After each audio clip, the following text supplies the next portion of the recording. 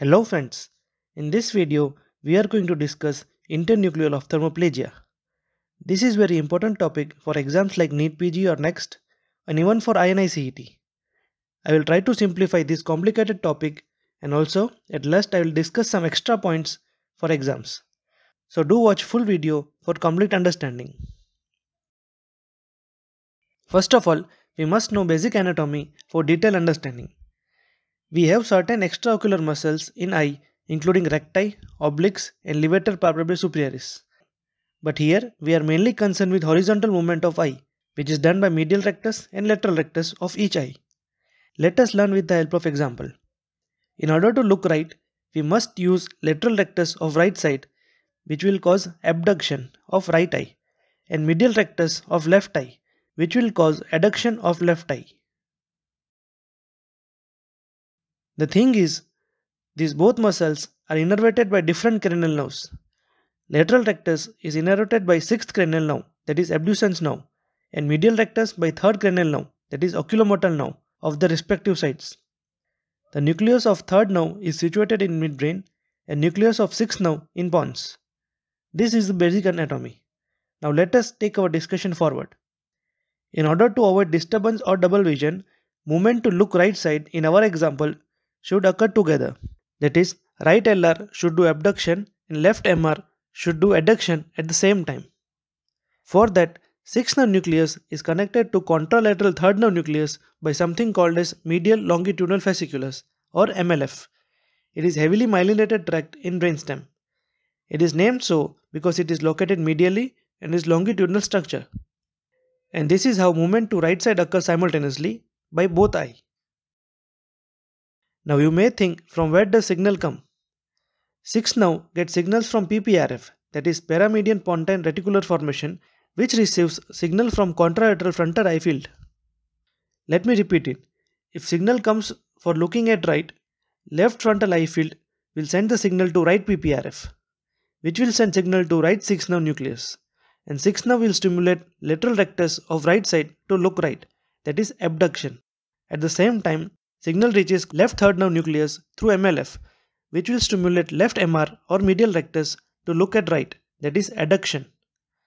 The point to remember here is right-sided 6th nerve is connected to left-sided 3rd nerve via left MLF, and you can see in this figure.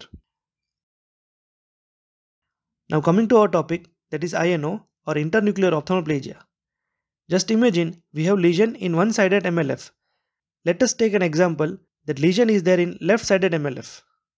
When there is MLF lesion in left side, left-sided 3rd nerve cannot act, that is left medial rectus is non-functional whose action is to adduct, that is patient cannot look right from left eye, therefore there will be same-sided adduction weakness. But right-sided lateral rectus is function, so patient will be able to look right with the help of right eye, and also there will be dissociated horizontal abduction nystagmus on right eye. This is because of an adaptive increase in innervation of weak adductor. There is proportionate increase in innervation to the strong abductor, which is manifest as nystagmus in right eye. Now suppose we have lesion in right MLF.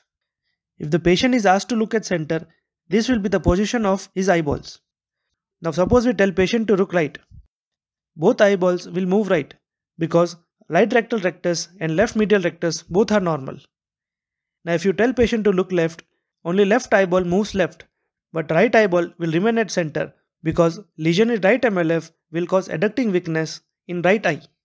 Therefore, in INO, there will be ipsilateral adduction weakness with contralateral nystagmus. Now coming to causes of INO. If a patient is child, suspect tumor. If the patient is young, the typical cause is demyelinating disease like multiple sclerosis, and in elderly patient, suspect stroke. Now how to differentiate whether lesion is in pons or midbrain? It is important to localize lesion because MLF is longitudinal structure which extends from midbrain to pons. The basic point you would have learned in physiology is for convergence, 3rd nerve nucleus is required. So if lesion is high in midbrain involving MLF, which is likely to involve 3rd nerve also, convergence is lost. And if lesion is in pons, convergence is intact as 3rd nerve nucleus is not affected directly. Now coming to WEBINO syndrome. We already discussed INO, which everyone will study for exams like NEETPG, NEXT or INI-CET. And many questions already came from this. But for future exams and future questions, you must know extra points for certain important topic like this. In WEBINO syndrome, the lesion is in bilateral MLF. Here, both eye will be slightly abducted because of bilateral adduction, that is third nerve weakness, giving rise to appearance called as wall-eyed. Hence the name WEBINO, that is wall-eye bilateral internuclear ophthalmoplegia. Now coming to something called as 1.5 syndrome. In 1.5 syndrome, lesion is there in MLF and PPRF of one side. Let us take an example of right-sided lesion. That is right-sided MLF and PPRF are non-functional. As right MLF is involved, there will be right INO, that is right adduction weakness due to third nerve palsy. And right PPRF involvement, which is stimulating right lateral rectus via 6th nerve and left medial rectus via left MLF and left third nerve nucleus. So structure involved will be ipsilateral medial rectus, ipsilateral rectus and contralateral medial rectus. That is ipsilateral and contralateral third nerve and ipsilateral 6th nerve. And the only structure spared will be contralateral 6th nerve, that is contralateral rectus rectus. As I told, only structure which is spared is contralateral 6th nerve, that is contralateral rectus rectus. Therefore, only possible movement will be contralateral eye abduction. So in our example, with lesion in right MLF and PPRF, patient left eye will be slightly abducted due to unopposed action of lateral rectus. When there is attempt to look right, both eyeballs will appear in center.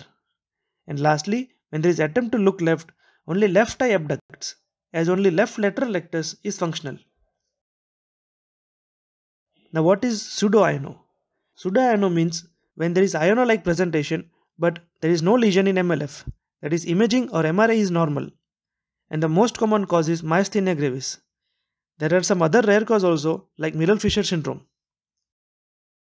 We already discussed 1.5 syndrome, that is lesion in MLF and PPRF of one side.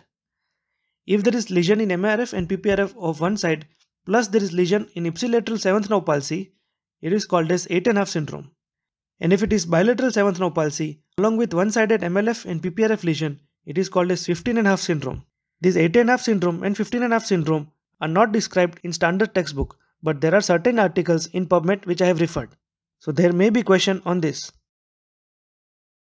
So friends, this was all about this video. I have simplified this complicated topic as much as possible and explained it conceptually. Do share it among your friends and also like the video and subscribe our channel. And if you want any video for any specific topic, let us know in the comment section. Thank you.